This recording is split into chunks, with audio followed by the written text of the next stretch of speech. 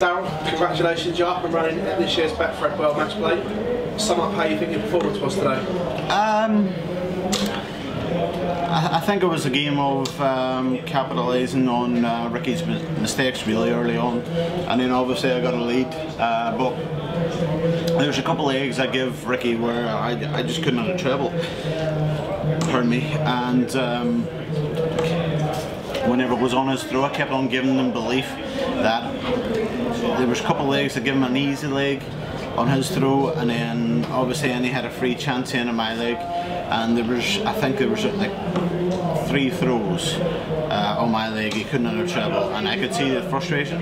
So I thought to myself, just do what you're normally doing and hit 140s, 180s, tons, put him under pressure, make sure that he has to break you in 12. And obviously I was lucky that he couldn't at the end up, because obviously going and after the second break I was 7-3 up, and the first thing that was on my mind coming out is if you could break him, go 8-3 up, he'll crumble then. Well, not crumble, but every dart is under pressure then, and for some strange reason I seem to give him chances, but no, I'm glad to get the win really. 7-3, as you say, he's not really pushing you. Did you mentally maybe switch off and looking at round 2 to let him back in? No, never, because I'm not one of them players. I'm not like a Gary Anderson, a Michael van Gerwen, that are ultra special dart players.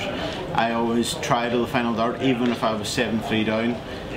The way I played there, even to close out the game, I probably would have played the exact same to try and stay in the game.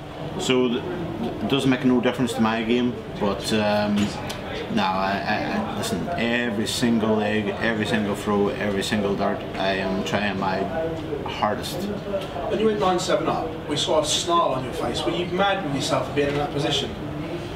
No, it's like the Daryl of 2017 was a very angry Daryl Gurney, and I just needed to hate the dart player I was playing, and I could play him, outplay him, outscore him, outdouble him, do everything.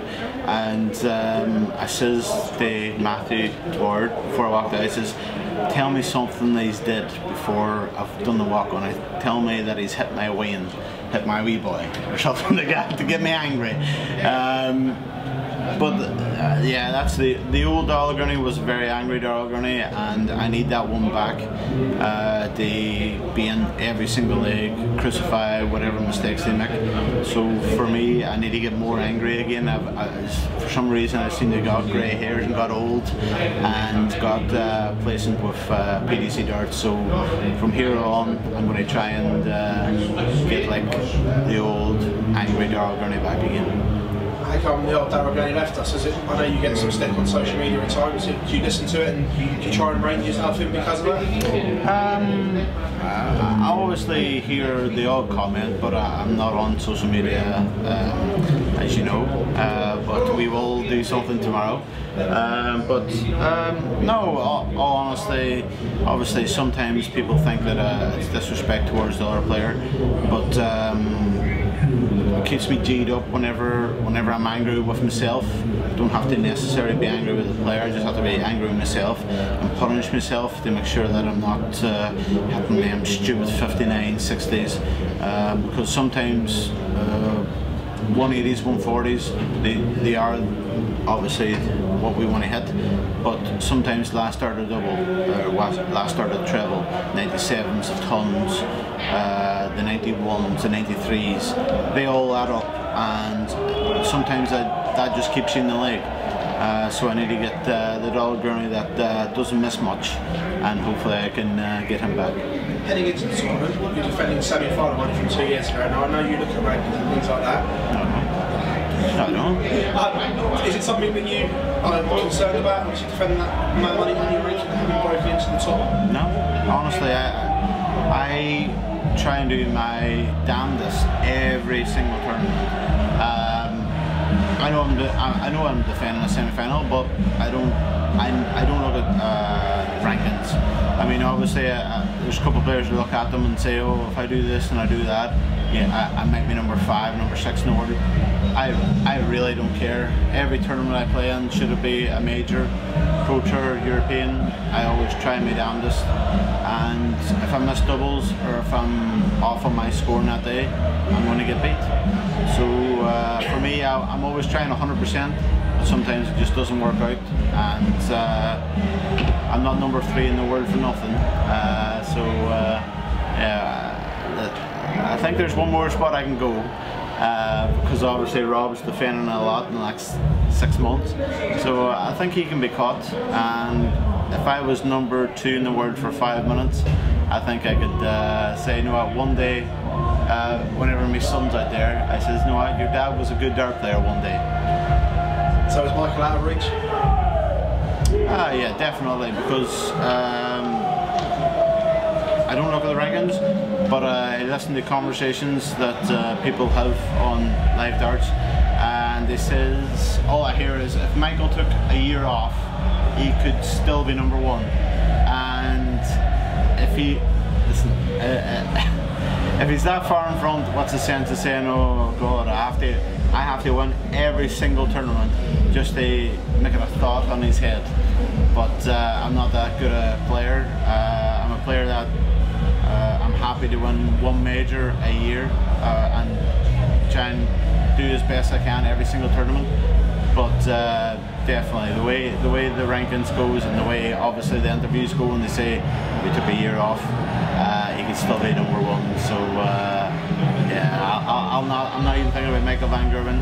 Thinking about every game one step at a time, and this one what we're in there now is obviously the match play. But if I was like as I say, if I could be number 2 for 5 minutes, it would mean the world to me.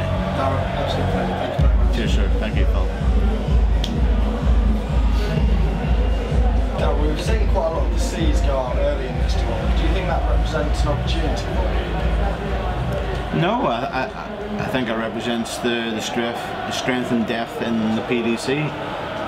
Obviously, all honesty, whenever I joined the PDC 7 years ago, I think there were 7 professionals, all honesty. And now I think we're looking at 80, 100 professionals. So you're playing against quality players all the time. It's not to say now if you could walk into a pro tour, a European tour, and thinking, oh, I want this player. We all turn up now. It doesn't matter who it is. I mean, James Wade, Michael van Gerwen, whoever it is. We all turn up on time, do your practice for 3 or 4 hours, and get ourselves 100% ready for whoever we play. Should it be number 1 in the world or number 101 in the world? It's the competition is so good now, and I'm thankful to be here because what makes me get up in the morning is playing against the best players in the world.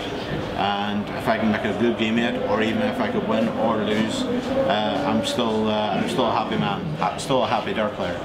And you're one of the final players to play in the first round of match play this year. Does that alter your mindset at all, having to watch everybody else play before you? No, because all honestly, I didn't watch any games. I was here. I came here on Saturday morning with my family. And my wee boy, I took him to the World Championships, but he was so young he didn't know what was going on. Now he can speak, he can walk, and he tells us he wants to go to the beach, and he tells us darts. So yeah, no, it's nice to be here, and yeah, and for the first time ever, playing my game, he didn't fall asleep, so I must have been half decent, because he usually falls asleep, I come back and he's usually snoring his wee head off. So for the first time ever, he was still awake, so my game wasn't that bad. Thank you very much, Daryl. Cheers, thank you.